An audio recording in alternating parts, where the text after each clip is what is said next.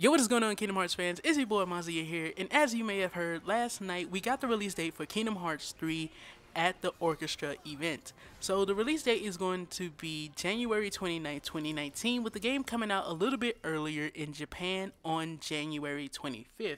Now, you know your boy got to fucking get Kingdom Hearts 3 early, niggas.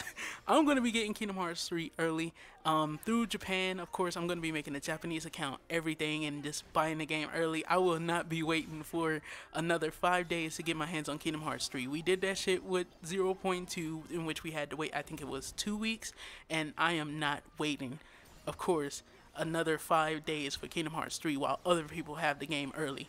Now, I remember back during 2015, Tetsuya Nomura was interviewed, and I remember him stating that the business model that they wanted to go for Kingdom Hearts 3 was going to be a worldwide release date. Well, it apparently seems like that has fallen through, and of course Tetsuya Nomura wasn't able to get that for us. And when it comes to a lot of people's the disheartening feeling that a lot of people have, of course it's an obvious feeling that a lot of people do have, and they have every right to feel. It's kind of depressing to know that, of course, we were waiting for the game to come out during 2018, and now to just have the game be announced to be coming out in 2019. Tetsuya Nomura stated that, of course, he's sorry for the delay that they had to put on the game, and of course the fact that we will not be getting the game when we suspected to get it. And some people are actually proposing the idea that this potentially could be a joke as well, with me being one of them. I definitely believe that, of course, until we get the E3 2018 stream, then of course we should potentially take everything that was said here potentially as a joke. But of course everyone is going to be spreading the news and find out at E3 as well that the release date will be January 29th, 2019. So in other news, some things that were announced within the trailer is that, of course, Aqua was in the Kingdom Hearts 3 trailer, Kairi was in the Kingdom Hearts 3 trailer, Lee was in the Kingdom Hearts 3 trailer, Sora was in the Kingdom Hearts 3 trailer, obviously. I'm not sure if we saw anything about Riku. We also learned that, of course, the Ratatouille world, or some kind of thing with Ratatouille, will be happening. So, of course, remember the last time we saw, of course, Twilight Town, we saw the building that looked like it was kind of similar to one of the, I think, buildings in Ratatouille, or actually the actual, I think it was the actual place that Ratatouille takes place in. That's what it was designed after. At least that's what it looked like it was designed after. But of course, Ratatouille will be in Kingdom Hearts 3, and apparently Sora Island 1 did a final tweet about it, talking about a dark Aqua within the realm of darkness. So who knows what that is, whether or not that's actually Aqua now, or if that's actually the same Aqua that we saw within the mirror, and of course she is still alive.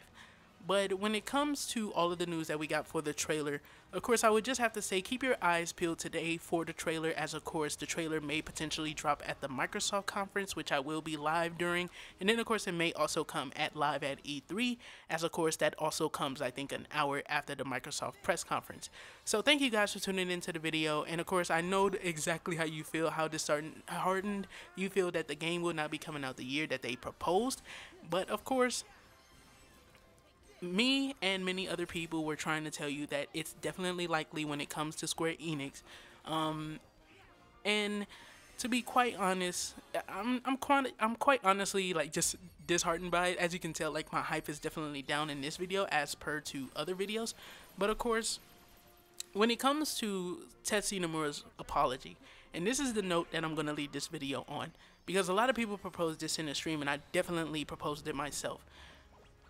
For the delay at this point, the only way I feel like they can make it right is to give people an early taste test of the actual Kingdom Hearts 3 experience. Not 0.2, not, of course, some 0.2 update and stuff that's supposed to hold people over until Kingdom Hearts 3, since of course the game didn't come out when they were planning on it coming out.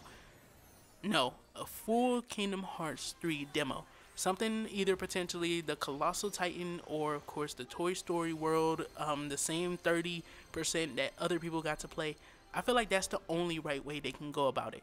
So thank you guys for tuning into the video. I'll have a collab video going with Just Vember today, talking about what he saw in the trailer, so that way you guys can have full details, and of course to promote him as well later on. So thank you guys once again, and peace the heck out.